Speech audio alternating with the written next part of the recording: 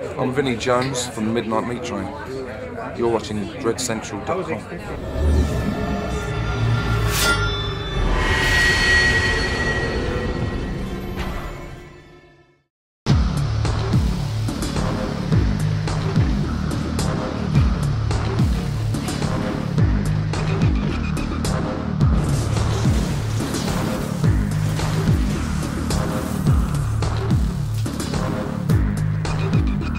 I thought it was rather brilliant of them to not take that Western view of death and not being the final chapter. I consider it just a moment in the journey, and because you know how I died doesn't necessarily mean that you know more about me or my story. Is there a supernatural side to the character? Well, you know, I think he has a spiritual side. Are you ever going to see a supernatural Jigsaw? I don't think so. I think that you're learning, like with any kind of puzzle, you learn a little bit about him, but not necessarily in a linear sequence or in a in a straight line. You learn a little piece here, and a little piece there, and a little piece there, and a little piece here. So I think that the fans seem to like that, to not get it all dumped in their lap all at the same time. The parts that you do see of him, for some reason, seem to resonate more rather than being too much of him all at one time.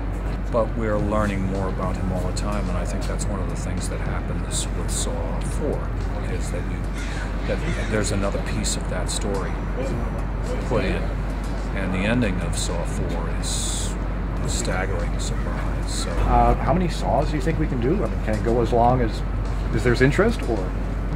Oh, unquestionably. You know, it can go as long as there's a story to be told. That's, you know, I'm always interested in continuing a delicate and intelligent line in the story. And so as long as we can continue to reach for excellence on that level, obviously the special effects and all that kind of thing are very important. But as an actor, I'm more interested in the character and relationship than I am in special effects. So I hope we can continue to do that. It makes a big difference. That sounds good. Yeah. Now the traps themselves, I mean, that's things that the movies are famous for, and there has to be this urge, of course, up the bar from film to film. Do you have any input on these traps yourself? Well, if I have something to say about them, I can. Yeah. Are there any examples?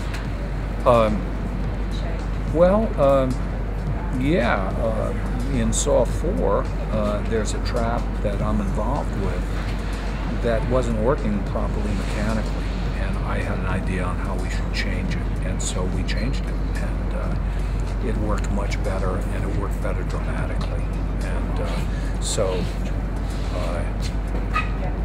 you know, I've had a really great collaborative relationship with Darren Bosman, so anytime you can work with the director and have that kind of relationship, it's a great thing. Absolutely, absolutely.